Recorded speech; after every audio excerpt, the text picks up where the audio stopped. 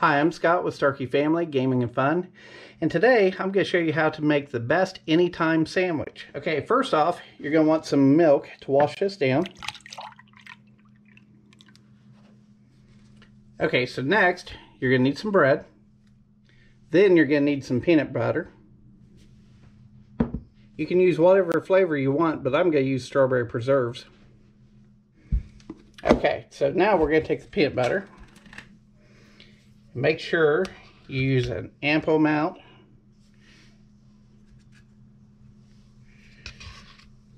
When I do it, I like to put at least a 1/2 inch to a 3/4 inch layer of peanut butter on there. That way you have something that you can actually taste. Just like that. Then the other slice of bread is what you use to wipe your knife off with, as you see.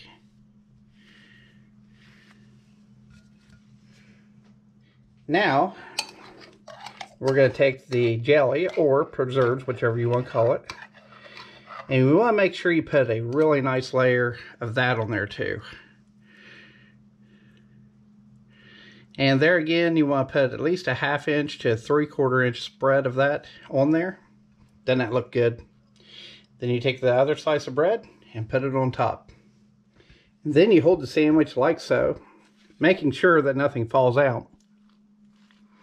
And then you take a bite.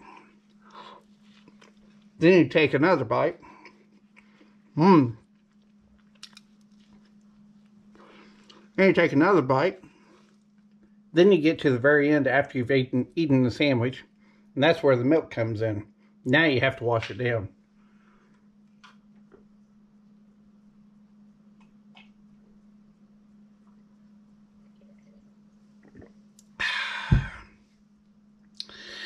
I hope you all enjoyed the video, and I hope you all enjoy food.